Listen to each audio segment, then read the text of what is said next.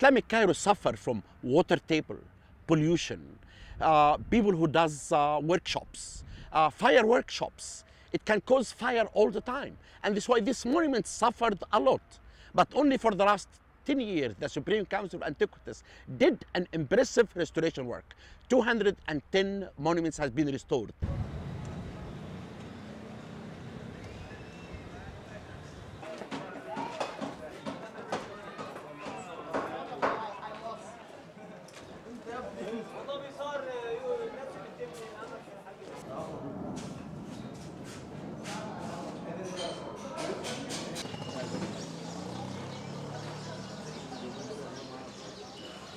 To give a contemporary use to historic monuments is a must, because if you don't find a contemporary use for those monuments, their survival and the investment required for their maintenance is not justified. And this is a very important principle that I think this project has been able to put forward and to make it accepted in this context.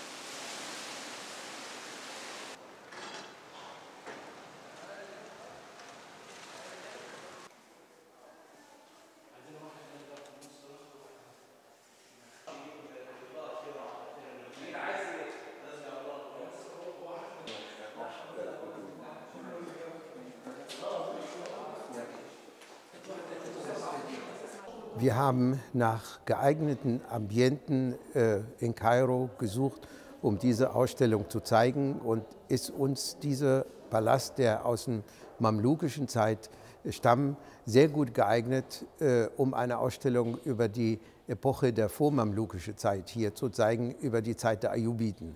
Und dieser Palast ist vor einigen Jahren komplett restauriert und renoviert worden und als Ausstellung für dieses Thema exakt geeignet.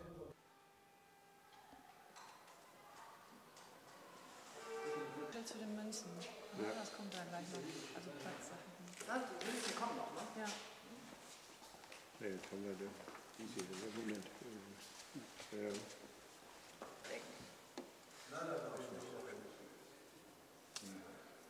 They are concentrating on restoring ensembles, streets of medieval houses plus institutions and official buildings in a fabulous way. They preserve now, with the help of the Egyptian Antiquities Service, the original authentic materials, and this is quite a new view on medieval Cairo we experience.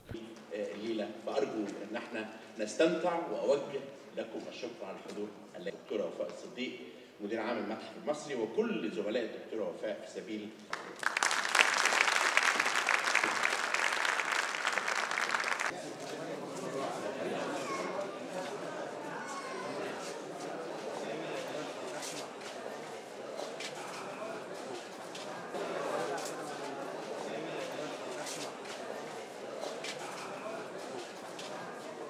Many houses were restored and mosques and even a museum were built in this area. The Palace of Taz is an important place. The restoration of this palace even cleaned the area around and made the people to know the importance of this palace. And now by the events that we do always, like this exhibit today about Nasser or Salah ad-Din, it's incredible exhibit and I'm very impressed with the objects. And this is the second time actually in Egypt that we bring an exhibit from outside, and therefore I'm really happy with the German government, with the Syrian archaeologists and the Egyptians to make this beautiful exhibit that I myself very impressed.